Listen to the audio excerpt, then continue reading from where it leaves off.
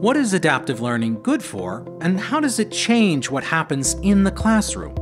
For one vendor's perspective, we asked McGraw-Hill Education's experts how they think about those questions. So Matt, let's say you've got one of these adaptive learning products and you're teaching your math class. You are getting the feedback that you get from the platform. You're not an expert in adaptive learning or algorithms. You're not sure that the platform is always going to be 100% accurate, but you feel pretty good enough that you're comfortable using it with your students in the class. Yep.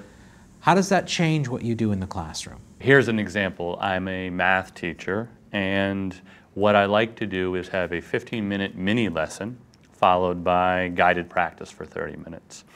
And every morning before I'm about to give my 15-minute lesson, I look at the data and I say, what were the 5 most challenging pieces of learning for the class the day before?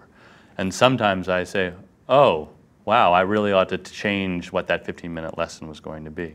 Sometimes I look at what were the things that my class mastered, and I say, oh, I don't need to teach that. Most of my class understood that. So that's one use case. Here's another one. Let's imagine I'm a history teacher and I want to have a great discussion about the American Revolution.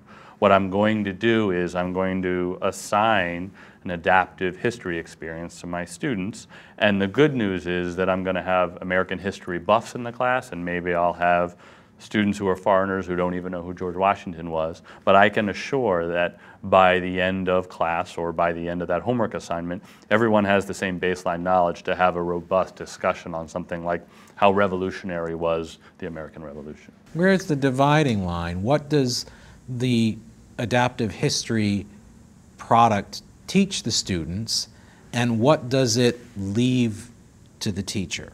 It'll go up high into Bloom. So it'll certainly teach you basic facts and the foundational experiences. It can also push you, ask you to think about supporting theses and things like that.